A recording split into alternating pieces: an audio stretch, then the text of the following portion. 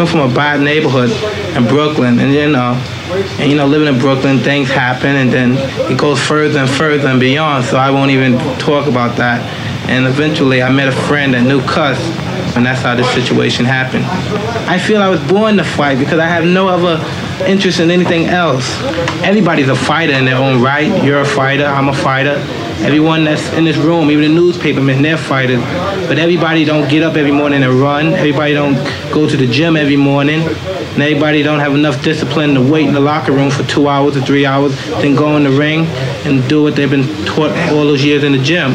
And so that's what separates a champion from a mediocre fighter. What about talent? Talent? I don't believe in talent. Well, some people, they have talent. It's good. It helps when you have talent. As long as you have a lot of determination and willpower, that's all you need. And you have to have the will to win. Recently, he's been victorious only by forfeit. It seems that no amateur heavyweight wants to get into the ring with Mike Tyson. And until someone does show up, Mike has been forced to spar with seasoned pros.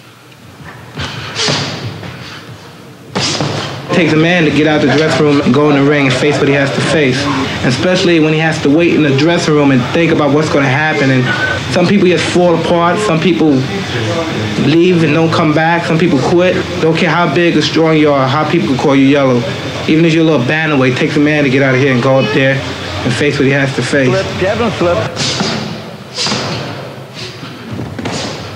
I would like to go to the Olympic Games. If I don't get enough experience and get any more fights, most likely I'm not going.